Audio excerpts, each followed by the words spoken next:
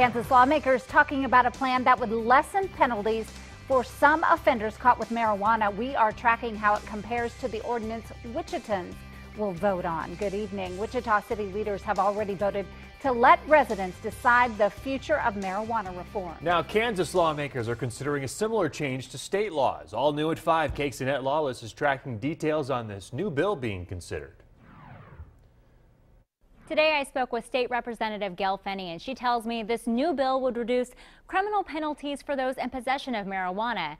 Advocates here in Wichita are anxious to see what's next. We're trying to end the criminal penalties on the possession of marijuana. For nearly a year, Janice Bradley has pushed for marijuana reform in Wichita.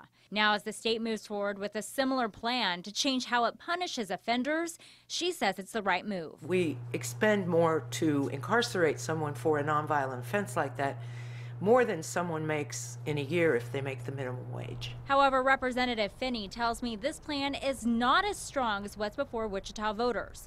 Overall, the plan would drop first and second time possession offenses below the felony level. This means offenders are less likely to see prison time. This move could save the state about $800,000 a year. Classifying them as criminals is absurd. Mike Golden is with Kansas for Change, the group behind legalization billboards across the state. Though he does support lower penalties, he's helped draft another bill to legalize cannabis, something he says would benefit the state economically and ethically. Nearly 500,000 people every year are dying from tobacco use, almost 100,000 from alcohol use, and not a single person's ever died from pot use. So why are we locking those people up but embracing alcohol and tobacco as if it's something good? And as for what's next for this bill, Finney tells me it's currently in committee, but it could reach the House floor next week.